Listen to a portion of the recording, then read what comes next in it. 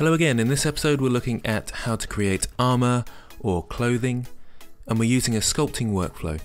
So here's my elephant again, and you may have seen him before, and this time I'm putting some armor on him, and you can see I've already started putting pieces of armor and sculpting them already, and that's what we're trying to accomplish. And I've got another piece down here, but I thought I'd show you how to do it. So I'm going to delete that piece, and I'm going to create a piece that goes in here that makes up part of his headdress / armor. So it's a similar workflow to the retopology that I've done. I'm going to left click here so that anything I add will add there, and let's shift a plane.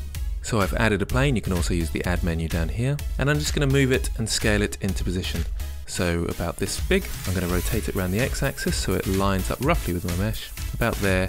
And I'm going to add a mirror modifier. Now I'm using auto mirror, which you can enable in the add-ons, but I'm just applying a mirror down the middle. The one last thing I'm going to do is in object mode, I'm just going to make sure that my x-axis is in the center. So I'm going to go up here and put it right in the center because I know my elephant's in the center, and then it will be mirrored in the right way. Let's also reset the scale and rotation. Control A, rotation and scale. That way I won't have any problems when I go into sculpt mode later on. Now back into edit mode.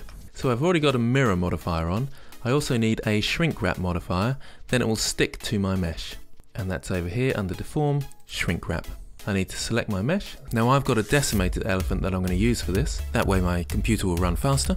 And I'm going to select that as the target. And now you can see it's wrapped around the target. You can't see it very well because I need to say keep above surface. And you can set the offset so it keeps above surface.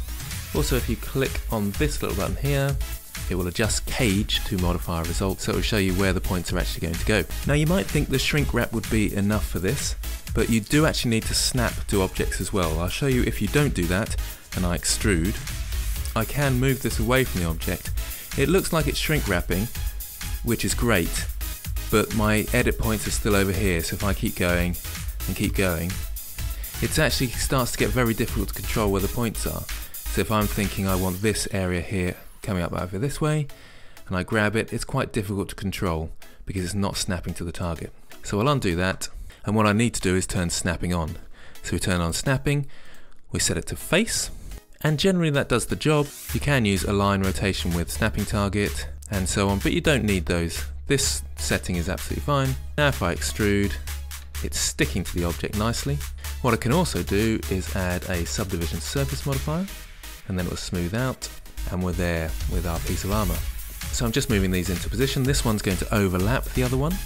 And for the next stage, I will be using the multi-resolution modifier. So it's a good idea if you have equal sized faces. It's easier to use the multi-resolution modifier if they are equal. So I'm going to add another loop cut in here, and GG to edge slide, double G. There's my piece of armor ready to go to the next stage for sculpting. Now what I'll do, I'll turn off the subdivision surface modifier. That was simply there as a guide. We'll be using the multi-resolution modifier eventually. I may as well set it to smooth as well. In object mode to smooth. And I'm going to apply the shrink wrap and the mirror. The shrink wrap has done its job, and the mirror doesn't work very well with the multi-resolution modifier. So apply the mirror and apply the shrink wrap. Always apply your modifiers top downwards, otherwise they can get some unusual results, especially with the mirror modifier. You can get little glitches down the middle if you don't apply it first and it's not at the top. Okay, so I've got this simple shape here that was nice and easy to set up using snapping. Now I want to move it into position, so I'm going to rotate it. So I'm going to turn snapping off. Shift tab is the shortcut for that. Let's rotate it a bit, move it out slightly, and just slot it into place. That looks fine. And the next bit is to add a solidify modifier. Just check your thickness, which way you need to go.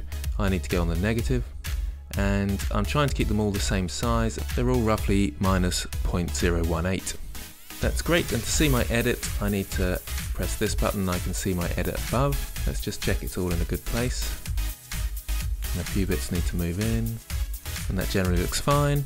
What I will need to do is just add another loop cut to make sure my edges don't become too curvy. If you've used the subdivision surface modifier or the multi-resolution modifier, you'll know what I mean. So now I can apply my solidify, obviously in object mode, apply, and now lastly set up my multi-resolution modifier, subdivide a few times, and I'm ready for sculpting.